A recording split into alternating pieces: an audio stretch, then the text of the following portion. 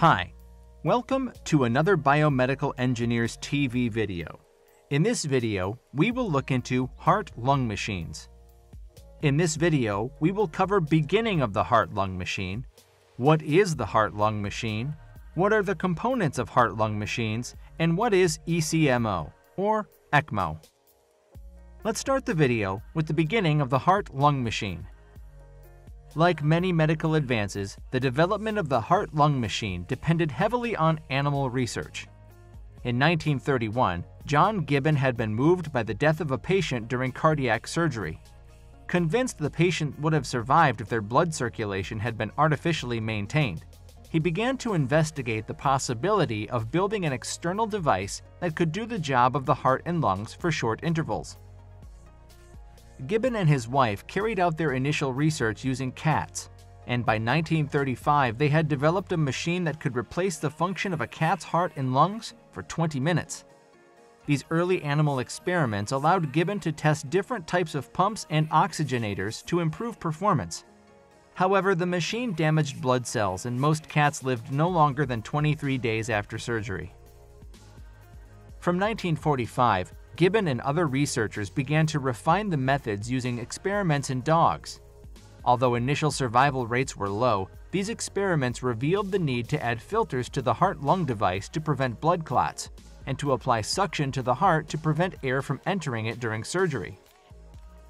Once these issues were addressed, most dogs survived their open-heart surgery, and the heart-lung machine was ready for use in humans. What is a heart-lung machine? A heart-lung machine, also called a cardiopulmonary bypass machine, is a device that takes over the function of the body's heart and lungs during open heart or traditional surgery.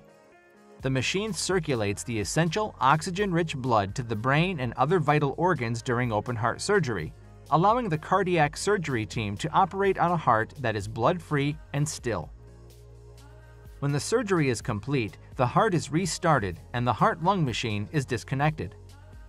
The heart-lung machine intercepts the blood at the right atrium, the upper heart chamber, before it passes into the heart. Using a pump, the machine delivers the blood to a reservoir, which adds oxygen to the blood. The pump then sends the oxygen-rich blood to the aorta and through the rest of the body. The machine, which is operated by a trained and certified specialist called a perfusion technologist, also removes carbon dioxide and other waste products from the blood, and delivers anesthesia and medications into the recirculated blood. Also, in some cases, it cools the blood. Cool blood lowers the body's temperature, which helps to further protect the brain and other vital organs during surgery. Let's know about components of heart-lung machines. The heart-lung machine is a device that is connected to the blood vessels and serves as the person's heart and lungs for a period of time. In other words, the patient's blood bypasses the heart to enter the machine instead, where it is oxygenated just as it would be in the lungs. From there, the machine pumps the blood out into the rest of the body. In doing so, the heart-lung machine essentially replaces the most vital organs, thereby sustaining the patient's life. From its original development to the components of current models to its future applications, the heart-lung machine is truly an impressive feat of technology that integrates the engineering principles of fluid flow, pressure gradients, and heat transfer into one life-saving device. Upon leaving the venous reservoir, blood next travels into the heart-lung machine's pump, which utilizes compression force or centrifugal force to drive blood flow. A pump may come in either one of two types, roller pumps or centrifugal pumps. In a roller pump, the blood enters a curved track of tubing made of a flexible material, often PVC, latex, or silicone. As the blood enters, two cylindrical rollers rotate and slide forward, constricting the tubing. This compression reduces the volume of the tube, giving the blood no room to go but forward. Just as squeezing a tube of toothpaste pushes the paste forward and out of the tube, compressing the roller pump forces the blood to flow forward through the rest of the bypass machine. While roller pumps may be used as the primary pump in a heart-lung machine, centrifugal pumps are often used as an alternative. The centrifugal pump is comprised of a plastic wheel that rotates rapidly, propelling the liquid away from the center of rotation. Imagine spinning a bucket of water overhead fast enough so that water is pressed outward against the bucket and does not fall out. The same force is utilized in the heart-lung machine as the rotation of the centrifugal pump forces the blood to flow past the spinning wheel and out toward the next section of tubing. While some heart-lung machine manufacturers prefer this type of pump because they believe it reduces the formation of harmful clotting elements in the blood, at this point in time, both types of pumps are widely used. Blood flows from the pump into the heat exchanger, which uses the concept of heat transfer to cool the blood down to the optimal temperature for surgery.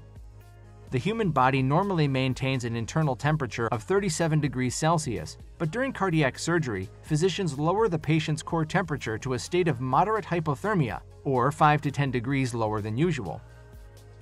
Oxygen gas is more soluble in cold blood than in warm blood. Thus, lowering the temperature maximizes the amount of oxygen the patient's blood cells can carry.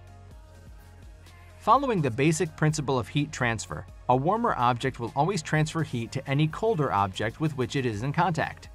Similarly, if a cold object touches a warmer object, the warmer object will be cooled.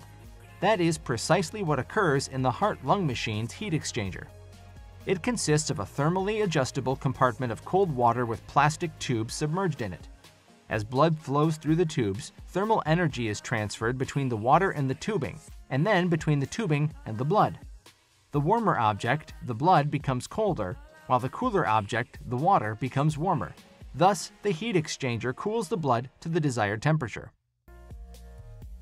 From the heat exchanger, the cooled blood enters the oxygenator, where it is imbued with oxygen. Today's heart-lung machines use an oxygenator that attempts to mimic the lung itself. This oxygenator, aptly called a membrane oxygenator, consists of a thin membrane designed like the thin membranes of the alveoli, the air-filled sacs that comprise the lungs. Venous blood from the heat exchanger flows past one side of the membrane, while oxygen gas is stored on the other. Microspores in the membrane allow oxygen gas to flow into the blood and into the blood cells themselves. Just as blood spontaneously flows along a pressure gradient, gases also move from regions of high pressure to regions of low partial pressure. The oxygenator is designed such that the oxygen pressure on the gas side of the membrane is much higher than the pressure in the blood. Thus, oxygen passes through the membrane into the blood, following the natural high to low pressure gradient.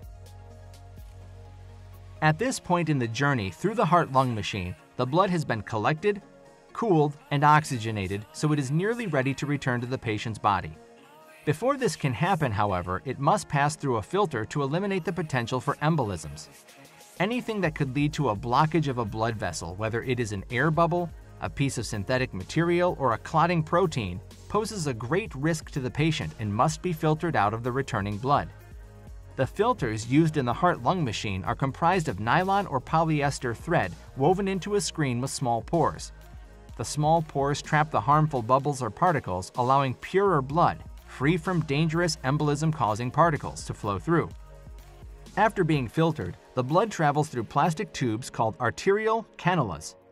Arteries, the blood vessels that deliver oxygen-rich blood from the heart to the rest of the body, have the highest speed of any vessel. In order to imitate this, engineers designed the arterial cannulas to be very narrow. In fluid dynamics, the flow rate of a liquid through a vessel is equal to the cross-sectional area times the speed of flow. Thus, tubes like the arterial cannulas that have a smaller diameter allow for a higher blood velocity. During surgery, the physician inserts the cannulas into one of the major arteries of the patient, such as the aorta or the femoral artery. Blood then leaves the last component of the cardiopulmonary bypass machine, enters the patient's own vessels, and makes its natural journey through the circulatory system. Let's know about ECMO machines. ECMO stands for extracorporeal membrane oxygenation.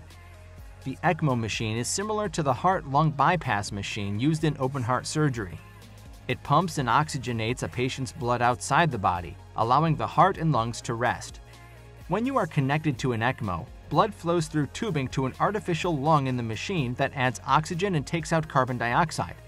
Then the blood is warmed to body temperature and pumped back into your body. There are two types of ECMO. The VA ECMO is connected to both a vein and an artery, and it is used when there are problems with both the heart and lungs. The VV ECMO is connected to one or more veins, usually near the heart, and is used when the problem is only in the lungs. USCF is now using a smaller portable ECMO device that is light enough to be carried by one person and can be transported in an ambulance or helicopter, making it possible to provide ECMO relief in emergency cases. We hope you like this information on heart-lung machines. If you did like it, give us a thumbs up and subscribe to the channel. Thanks for watching, and see you guys in the next video.